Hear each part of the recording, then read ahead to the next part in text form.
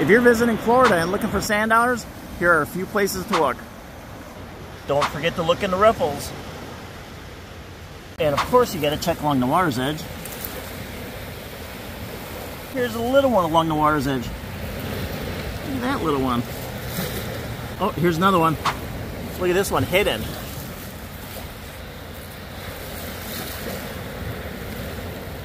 That's another place to look. Look for hidden sand dollars. And always check mid-beach. They could be right out in the open.